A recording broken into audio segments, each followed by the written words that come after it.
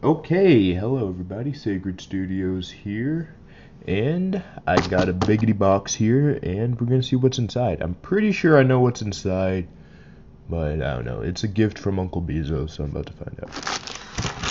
Okay, he's gonna. Okay, yep, I know what this is. It is a Gengar model kit from, I believe, Bandai. Let's see. Yeah, Bandai right here. So, yeah, this is a model kit from Bandai. I believe it's the same model kit that I get my Pikachu from my stop motion series. I'll be right back. Let me go get my Pikachu.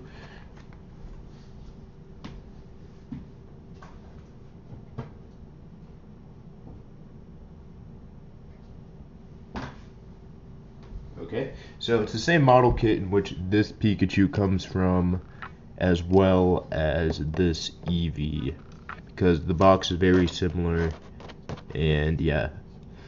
So, without further ado, let's see.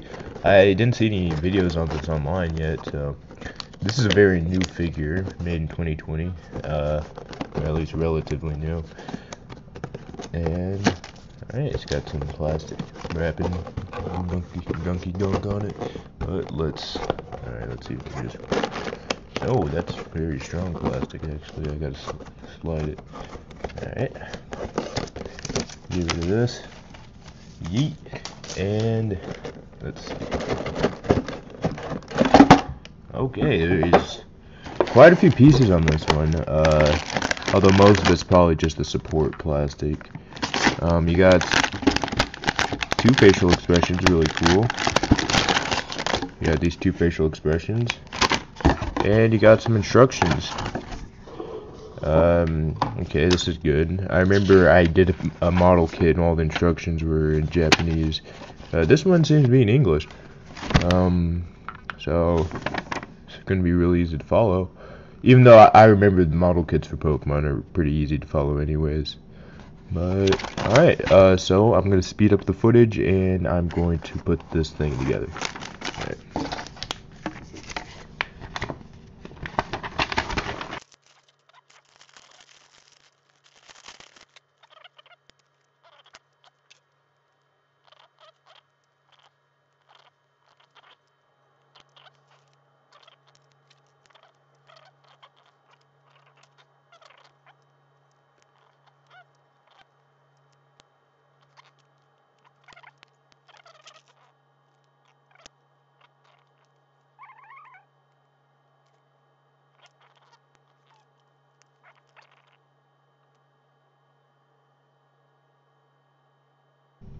Okay, just a quick note here. One small issue I'm seeing here is that it says here put the stickers you like for the eyes, but once you put the stickers on, you can't change it. So, unfortunately, if you want to change the eyes, you just have to buy an entirely new model kit, which is, unless you want a Gengar army, is not really that practical. But I'm just going to stick with the basic forward-facing eyes, because I think that works.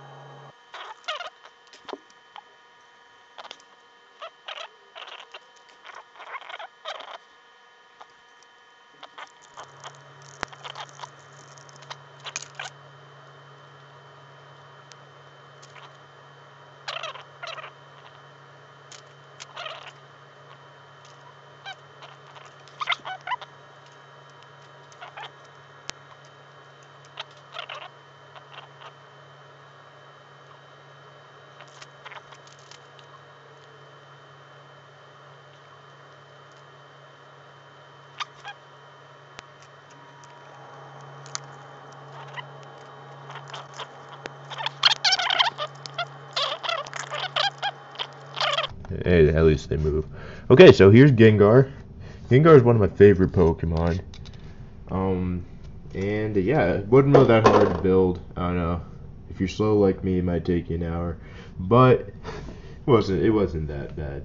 Um, but yeah, just as a comparison, here's another Gengar, the one that I used in my series before. They're about the same height. This guy, or girl maybe, is superior just because, you know, it has a lot more articulation. This guy, really, it's more of a toy than in like a posable action figure. Like, it can't move its legs at all. Oddly enough, it can move his arms closer. This guy, his arms are always going to be sticking out, but that's alright. Yeah, it can move it this way, that way. It can move his, his little feet there. And yeah, I'm going to take him apart again so you guys can see what he looks like with like the mouth open when he's going like ah. So, alright, wish me luck. Hopefully he doesn't explode. What's blurry again? Oh, there you go. So, oh, okay. Thought I was gonna have to speed up the video, but no, that was it.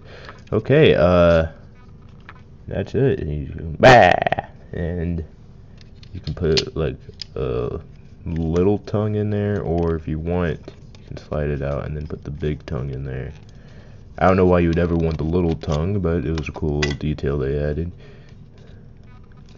Okay, little tongue's kind of stuck in there. It's a lot harder, I'm realizing, to get out the little tongue because it's just so small, but here's what you expect whenever you see Gengar. You see him with like a big tongue going like wah.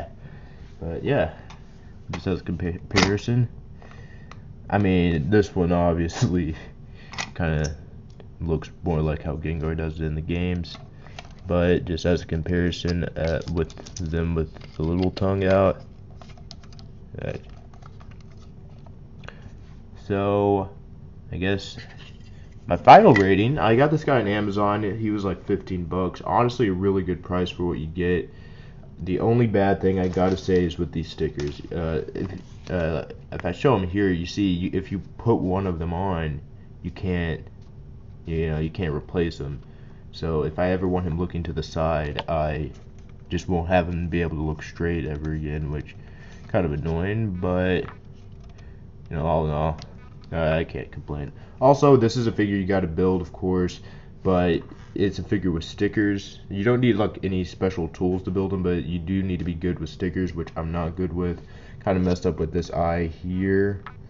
It's not that bad, but it's something to note. It's a notable thing. Is what I'm trying to say. So yeah, here's Gengar. Also, I plan on streaming episode 6 of progress I'm making on it tomorrow, so please keep track with that. And yeah, this Gengar, never going to use my series again, probably. He's more like a placeholder until they made a better Gengar. Lo and behold, they made a better Gengar. Here's him compared to other figures from the same line. This Pikachu, which I use, this Eevee, which I use. Yeah, just honestly, this is a really solid figure. He can, move his, if the camera would focus, he can move his, legs, which is already just a plus from this other guy. But yeah, he's more an action figure, but you do have to put him together. Also, his plastic is really, I mean, their plastic seems to be made out of the same plastic. I'd say even that this one's even a little cheaper plastic than this guy. But that's really something you can't really notice much on camera anyways. I guess it's just a lot more shiny. Also, instructions were a lot easier with this guy than these two. But yeah, I do wish that this guy wasn't as glossy. It might just be his color, but I mean, these guys come with the same line, and yeah, I mean, they're sort of glossy, but not like this. It's even showing up with my potato camera. But alright, Sacred out, and yeah.